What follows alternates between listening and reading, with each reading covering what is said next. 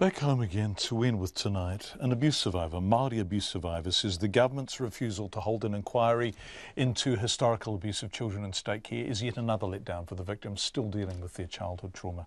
Eugene Ryder was only 11 years old when he went into state care, where he was beaten and sexually abused. He attended a panel discussion held at Victoria University in Wellington today where calls for an independent inquiry were renewed. The Prime Minister billing this doubts an inquiry will achieve anything, a position that Mr Ryder told our reporter Lee Marama McLaughlin demonstrates the government still doesn't have his back.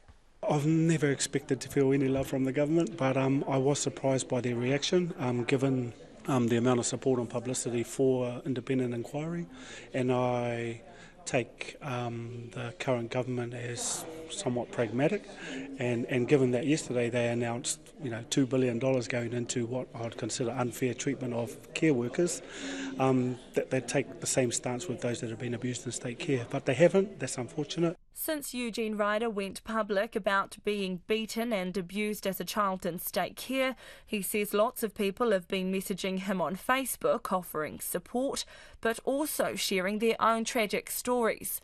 He describes his response as shock and horror. Between the 1940s and early 1990s, 100,000 children were in state care.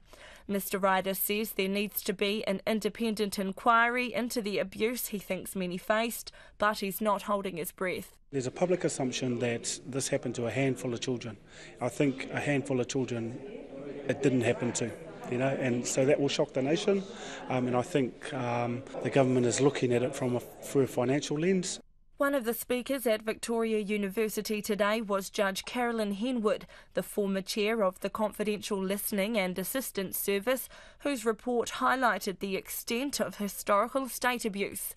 She says it could be the source of many problems in our community today. Every day we are very concerned in New Zealand right now that we have high levels of child abuse, children getting murdered, violence, domestic violence, and we worry about what we're going to do about it. And yet, do we really understand the nature of our community and how it links back to policies of the past, maybe decades ago, that have fed into this?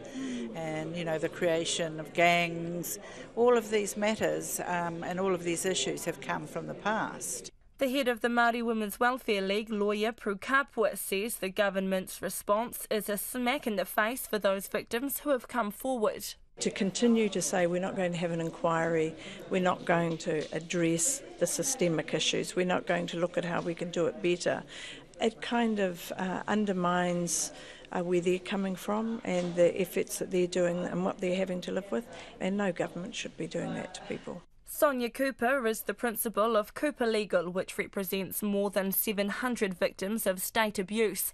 She says going through the courts for any resolution is too challenging, and without an independent inquiry, the victims have a slim chance of ever getting justice. For Checkpoint, ko Lee Marama McLaughlin tēnei.